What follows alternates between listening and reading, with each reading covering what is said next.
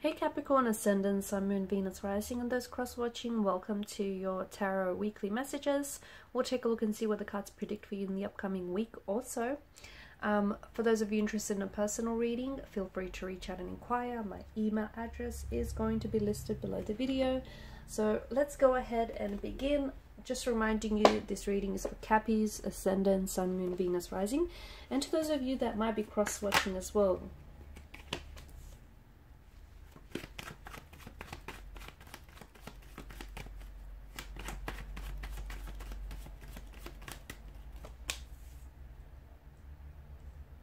Wow, Capricorn, just where do you think you're going? You've got momentum, you've got direction, you've got a lot of a very thrilling and exciting adventure that awaits for you. I just hope you're ready for this. You've got a fire in your belly. You're reigniting a spark, perhaps with the form of flame.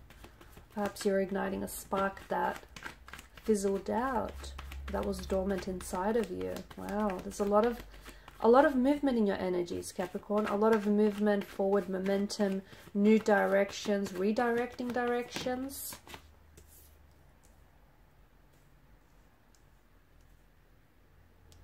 Things are about to work themselves out.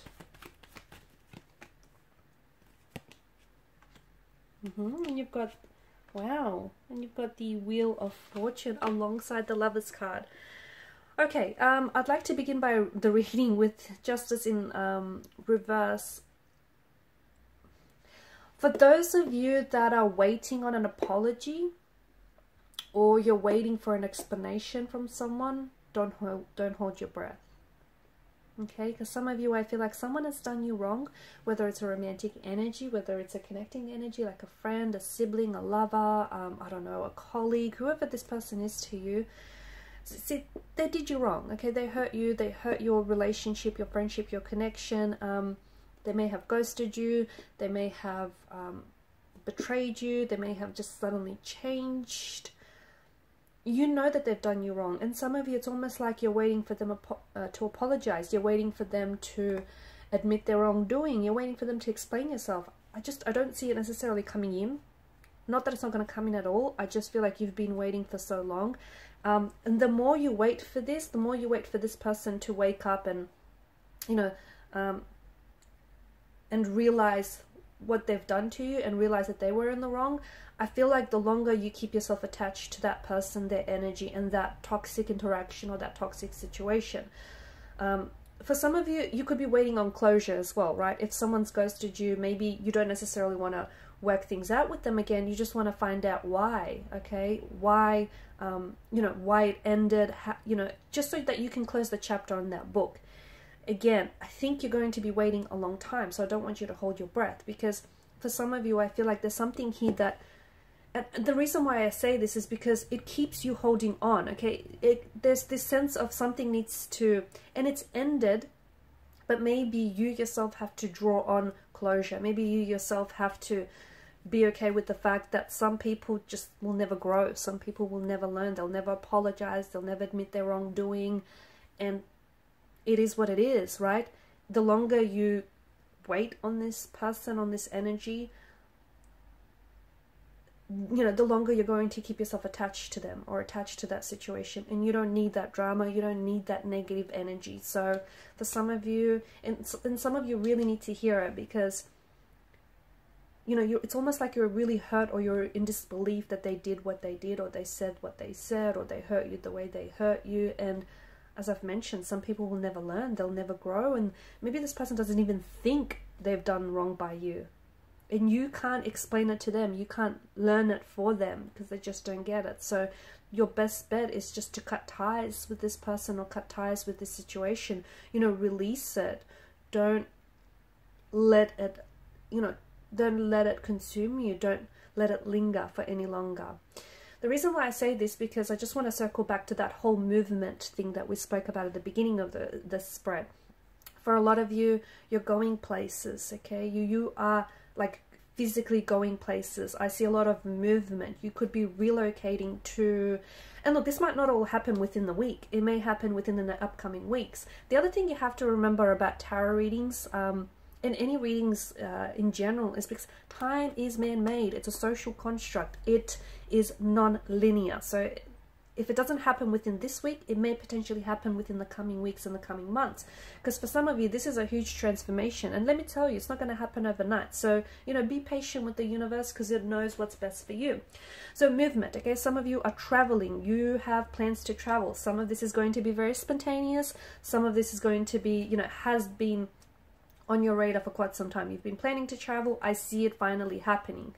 And in traveling, some of you are moving to a different city, a new state, a new country, okay? And what waits for you there is a whole new adventure, a whole new chapter, almost like a whole new world in a way, you know, a whole new story. I feel like for some of you, there is an opportunity for you to find your soulmate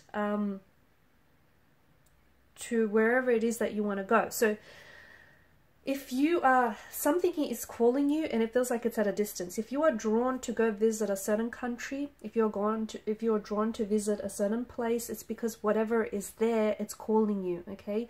Your frequency is attracted, your vibration, your energy is being attracted to that person, place, or thing. It is not an accident, okay? It is not a coincidence. It is calling you, okay? So it is fate. Basically, whatever it is that you're being drawn to, it's not happening by accidents or by an accident, by coincidence. It's happening because it is by design. It is arranged. It is fate. It is destiny. It is your soulmate. It is your true love. It is divine. It is your dream. You know, it's meant for you. And the reason why you're being pulled to it more so now than before is because you're finally receptive to this energy. So don't let fear get in the way, because I feel like some of you are starting a new life, a new chapter, a new beginning, okay? You're going to relocate and live abroad overseas. You're going to be doing a lot of traveling, and on your travels there's so much growth and there's so much, you're going to connect and meet with new people and experience all these new wonderful experiences, and you're going to grow so much as a result of it. I feel like you're pushing yourself outside of your comfort zone, and you know that's where all the growth is, right? You know that's where all the opportunities and possibilities lie. Because you've been comfortable for far too long, I feel like you're now ready to venture out. You're now ready to take a leap of faith. You're now ready to do things differently, whatever that might mean for you, whether it's embracing a new opportunity, whether it's switching up career paths, starting on a new job, whether it's ending a relationship, you know, getting out of a toxic or a messy situation. You're ready for what lies ahead. Some of you don't have it all planned out, and you know what? I'm here to tell you that it's okay. It's okay. It's okay if you do. It's okay if you don't. Sometimes things don't always go according to plan, and sometimes, you know, the most exciting and thrilling adventures begin off on the wrong foot or on the wrong turn. So it's okay, you know, if you don't see the whole staircase. So as long as you take that very next step, eventually in time, your journey, your plan, your map is going to reveal itself to you. And Ace of Wands, I feel, you know, all aces are new beginnings, and I see that there is a spark, okay? There are sparks flying between you and a new romantic energy. As I've mentioned earlier, for some of you, this person is calling you, okay? So if you're drawn to a certain, if you want to relocate, whether it's to a new job or a new country or a new city, it possibly has to do with the soulmate energy picking up your frequency and vibration, and, you know, them wanting to connect with you on a soul level here. I'm also seeing a lot of sparks flying between you and this energy, and instant connection and instant attraction and instant soul's recognition in one another. For others of you, this might not necessarily be love that I see. Well, not in a, you know, romantic sense. I see that there's been a fire in your belly and you're finally, you know, fueling it. Or I feel like you're chasing a dream of yours, or a goal that is igniting this fire, this spark within you. It's reigniting it, or it's igniting it. Something that's laid dormant inside of you for so long is being lit up here. And you're a force to be reckoned with. So whether it's a dream that you've harbored but you've brushed it aside and now you're going back to that, whatever it is, it's, you know, it's got you feeling all sorts of things. It's got you feeling excited, it's got you feeling very pumped, it's got you feeling very, you know, passionate. You're ready for this new chapter. You're ready to start this new job. You're ready to take on this opportunity. You're ready to meet someone new. You're ready to come into complete soulful alignment with who you are, what you want. It's just, you know, there's this energy of you being very excited for what lies ahead, because a part of you, even if you don't necessarily know what lies ahead, you trust that it's meant for you and you trust that it's in your greater good. You've come up as a Six of Pentacles here. I feel like the scales here are balancing themselves out. I feel like things here are finally working themselves out. And I feel like you're finally getting it. You're finally prioritizing your happiness. You're finally maybe ending chapters or walking away from certain situations to find your happiness, to find your love, you know, whatever that may be, to find your goal, your passions here. You're finally responding to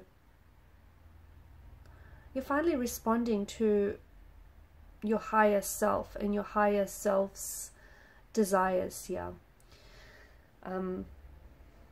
I see that there is a lot of people in your life that are coming into your life that are connected to you by the threads of fate with the Wheel of Fortune. I see that for a lot of you, you know, you've had your misfortunes in love, or you've just had your misfortunes in the different areas of your life, but the wheel is in constant state of motion, and the wheel is about to turn, and trust me, things are about to turn for you in a huge and positive way.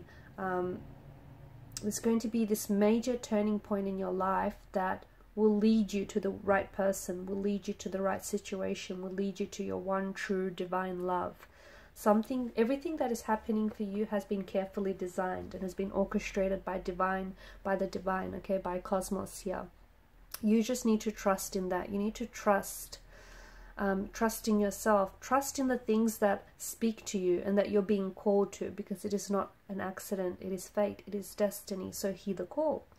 Okay guys, and these are your messages. Thanks so much for watching and listening. Please show your support by liking, sharing or subscribing to the channel. Bye guys.